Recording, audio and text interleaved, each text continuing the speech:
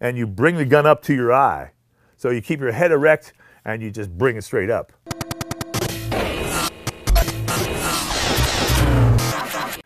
I've got a new product to show you, which I think is pretty amazing. It's actually an improvement from the existing MCK. It's the MCK 2. And it's, as you know, a fun piece that will accept a Glock handgun. And because it has the pistol brace on it, and it has this extension, it's not considered a rifle. It's still considered a pistol. And you can shoot it from the shoulder. That's the way the law reads, okay? So it's a pretty neat piece because it's foldable stock, easy to store, easy to put away, easy to deploy. And we're going to go ahead and talk about the new MCK2 today because I want to show you the features and a couple things that they did. Now, Mikey Hartman is my friend. He's the owner of, or the CEO of the MCK company. What he did is he refined a lot of the parts to the MCK and took off broke a lot of the edges for one, I know that. He also made this gate much easier to operate. I mean, the old one was just a bear. The gate locks the gun in, you press the button, push down, and pull it out, and it's that easy. In fact, looking at the actual polymer or plastic itself, I would say that he improved the mix of polymer and nylon, because that's how they make it rigid like this with the nylon embed there, because it just looks a little bit more finished and it looks a little cleaner, and certainly, like I said, he broke a lot of the edges and all the pieces and parts work a little bit better together. So overall, it's an improvement from the original MCK, and it's certainly an improvement over the Roni. They're now readily available. They'll be on our website, and we've got some different colors available, but here are the improvements over and above, and I've got them written down so don't forget. First and foremost, they put a Picatinny rail in aluminum on top of the polymer, and you can see they screwed it in here. The reason they went to aluminum is because the polymer would, crush and move a little bit when people tighten down, and their sight would possibly move. And so the aluminum gives you a better mounting system for your optic. All right, so I'll show you this in just a bit. I don't want to put it on right now. So an aluminum Picatinny rail was one of the other ones. Now, the other thing that they did is they gave the magazine, the spare magazine hole, they gave it a release button. So it used to be a kind of a press fit in there, and now it actually works just like a regular magazine button. You push in and it comes straight out. It catches on the notch of the magazine. Before, like I said, the original version was just a press fit, a friction fit. It took a little bit of effort to get out, but also they found, with shooting, because you find these things when you shoot 10 or 20,000 rounds through it, that it started to vibrate out. And depending upon the temperature and where you were, if that plastic was swelling up a little bit, out would come the magazine after a couple rounds, and you go, oh, that's no good. So he improved that with a magazine release button that allows you to capture the magazine properly in that spare magazine hole. So that was one other good thing. The other thing that they did is they allow now the MCK2 will accept Glocks with suppressor height sights. A lot of people said, hey, I can't put it in because my sights are too tall. Well, that's no fun, right? Okay, so they actually made the cavity enough so that the suppressor height sights will be accepted in this gun and this MCK2. So that's another nice thing for it. The one other thing is the charging handle has been improved a little bit, the way it wraps around and captures the serrations there. So when you actually put the gun in, and let me go ahead and I'll show you this real quick. So when you actually have the gun, make sure, of course, it's unloaded. Pull the trigger in safe direction. Magazine's out. No ammunition in this room because we're just doing testing, right? We're not going to shoot. We're going to go ahead and stick the gun into this section here, and we're going to line it up with the charging handle rails, and then we're just going to push it straight down. And you'll hear it click in. That's always a good sign, right? So you see how it kind of captures itself. I know it's going to be hard to see black on black in there, but it really gets a nice, good capture on the gun itself, so it makes charging that much easier. And then once you have it in there, you just push it forward, and oh, this is going to go all the way for me or what? There we go. And now it's captured in, and you'll see that it got caught up on this takedown lever right there. So I just took it. This is the first time. I mean, this is brand new, so it has not been worked before. I literally just got it out of the box. So that is it. So that's one of the other improvements, is that it takes those suppressorized sights. The other thing is that he installed a brass catcher clip or holder, so that it'll actually clip onto the side here. This little piece right here, and you'll be able to catch your brass. And a lot of people, that's very important, because you shoot a lot of rounds with these, because you have the capacity to really control the gun nicely. And with that brass catcher, you get to catch all your brass. Pretty awesome, huh?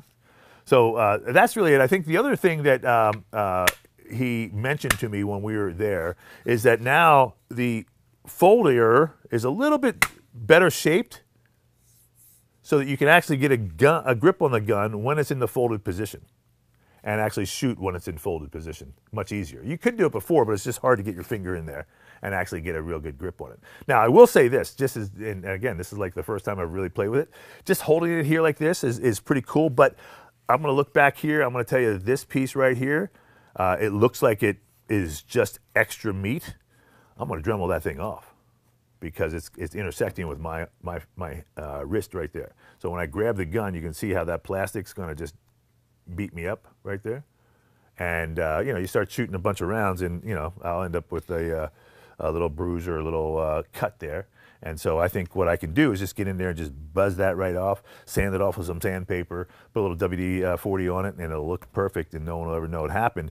But I know it'll be a much smoother. In fact, I'll actually bevel that edge a little bit, so that when my hand gets in there, it rests on an angle versus a sharp edge. So, and anyways, those are the improvements that they made, and this package is awesome. And I'm telling you what, the original MCKs we've sold a bunch of. Wow, it's really cool. So here's how you basically can shoulder up here like this, and the way you operate this thing is basically you find a spot in your shoulder and you bring the gun up to your eye. So you keep your head erect and you just bring it straight up. Now, that's the bare model, the bare bones, in a sense. The base model is there. It is. Of course, the handgun's not included. All right, now looking at this thing, we're going to go ahead and take the gun out. Then I'm going to put these accessories on. So to take the gun out, we're going to push the button for the gate, and then we're going to go ahead and pull the gate back, open the gate up, grasp the gun, pull down on the takedown levers both sides, and pull straight back. And once it comes back, then you can just torque the gun straight out with a wrist motion. Pull it straight down, and it should come right out just like that. Perfect. And again, this one's pretty tight because it has not been played with at all. All right, so there's the base model as it comes from the factory. Guns not included. But I'm going to suggest that each and every one of you think about this accessory kit, because it's a great value, because there's some really cool stuff. First and foremost, this light. The light alone is really, really cool. So you're going to notice that the light works with one button and not the other. So you have to determine to yourself which way you want to turn it. If you want to operate it from the right side or you want to operate it from the left side. I'm going to use my thumb to operate it, so I'm going to go ahead and install the light this way. We go ahead and take this light out by replacing, we install the light by taking out the spacer here, and this thing is tight as well, so let me go ahead and get in here, and I'll pinch both sides of this and pull it straight out. And again, like I said, it is tight, but here it comes. So that's just a spacer. That's all that is. So again, you got to pinch that and pull these guys out. Then, like I said, just make sure you get it lined up properly the way you want. I'm going to go ahead and have it facing this way. And so this light's going to go in right here like so. So I'm just going to stick it in the hole. And there we go. And just drive it straight back, and it kind of clicks into place. And now I can operate that light with my thumb while I'm in the shooting grip. Now, that alone is a great accessory, and we do sell that as a separate piece, but when you buy it as a kit, you get a whole better deal, a much better deal. One of the things I really also suggest you do is get into these thumb rests, and they just slip right onto this Picatinny rail. I believe they go straight over top. So what we're going to do is just get them straight into there. Right from the back side, maybe, or the front side. Let's see, here we go. Yeah, we go. There we go.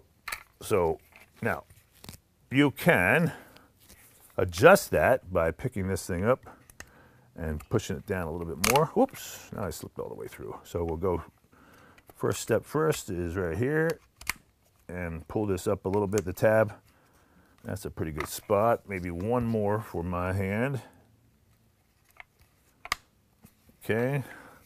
So now I've got a thumb rest, which I really think is a good idea, just to have, you know, something to rest on, so you're not migrating your hand out there in front of that muzzle. Very important. Okay. Now, the other thing that I really like, if you don't have an optic, are the pop-up sights. And these are pretty cool, and they go on, you know, with your Allen wrench. You loosen up your rail system, and they're just going to go right on the rail. So you take the whole thing out, and this is the rear sight. It's going to live back here. Is that right? That's right. Let's see here. Pull that guy forward here like so. So this is going to live back here like so. Okay, so let's see. So we're going to slide these guys right on. And then we would adjust it and find out where you want it to operate these. You just basically, once it's locked in place, you basically pull forward and the sight pops up. So it's called a pop-up sight. Again, like so. That's not a bad option. However, because we have lots of toys, we're going to go ahead and add an optic instead. And this optic has a rail system. Picatinny rail system, just basically loosen up. And we go like so. So let's put it over here. About right here is probably going to be good. And you want to adjust this for your eye relief. So when you look into the sight, you see a full circle. It's not a half circle. It's not, you know, out of whack. If you put it too close or too far, sometimes if I put it out here, I'm not going to see the same picture. So you want that when you get it set up and you have it locked in place, you don't want to have to move your head. You want to be able to, like I said, you want to keep your head still, bring the sight up. And so you basically bring the sight into your line of sight. And then you can aim from there. So I think I'm going to put it right about here, and I'm going to lock it in just by tightening down this little rail. So it's pretty simple, as you can expect. Okay, so that does not come with the accessory kit. That's just something I had. I just wanted to show you that it will accept your sights, whether they be a red dot optic, and this is just a standard optic, kind of a low-cost optic, just to be able to put on this thing to have something different. And it's pretty cool. Okay, that said, not a bad package so far, right? But there's one other thing that I really think makes this and makes it, you know, hot. Let me finish this sight up so I don't forget. I'm going to go ahead and put this, oh, that's for the rear sight, excuse me. I'll put this back in here so I don't lose it, because once you lose it, then you're never happy. So there's the rear sight. I'm not going to use these sights. I'm going to go ahead and use that optic like I said, but I want to show you this. This is the sling swivel. Sling swivel, say that 20 times. The sling swivel is really cool because it's a single point, and it's going to operate right here on this, and they've got it all dialed in, ready to accept it. And you just basically pop it in, and there it is. So I'll take it out by pushing the button on top there, just an in and out button, kind of a neat little piece. One of the things that makes this really cool is this single point sling. And, you know, this package alone, these two pieces alone, are worth just the whole kit almost. The single point sling is a great option because it really allows you to carry the gun right here in front of you, hands-free. And that's what I like a lot about it. And you don't have to worry about it falling off. This works pretty simply. Going to go ahead and just drop this through there, and then we'll go ahead and capture it. Let me do this real quick, just like this. Just like that. There we go. And then we'll capture it one more time in here. And there you have it. Just like that. You drape this over your left shoulder so my right shoulder is open because I'm right-handed, and I can shoulder the gun like that. And then finally, let's go ahead and install this gun again, and we'll show you the final look here. Okay, so we're gates open, right? Get that out of the way, open that thing up, get that in the back. This is a Glock 19, that's a Gen 4 gun. Yes, or a Gen 5 gun, actually. Okay, and that's the nice thing about this particular new MCK versus the Roni, the old Roni, is that this MCK is designed to fit a whole bunch of guns. And they've got them listed on the inside here, so I might as well just read them off for you. It's Glock 17, Glock 18, which is the full auto version, 19, 19X, 22, 23, 20, 31, 32, and the Glock 45. So basically, your full-size, smaller frames, which are the 9, 40, and 357, and your mid-size smaller frames, as well as the 19X, which is a really interesting concept, and the new Glock 45. Is that right? Yeah, okay. So, okay, now let's go ahead and drop this gun in. Again, same concept. We're going to go ahead and kind of line it up and visually see it. And when you hear it click like that, it's usually a good thing. All's good. Let's go ahead and just slam it home.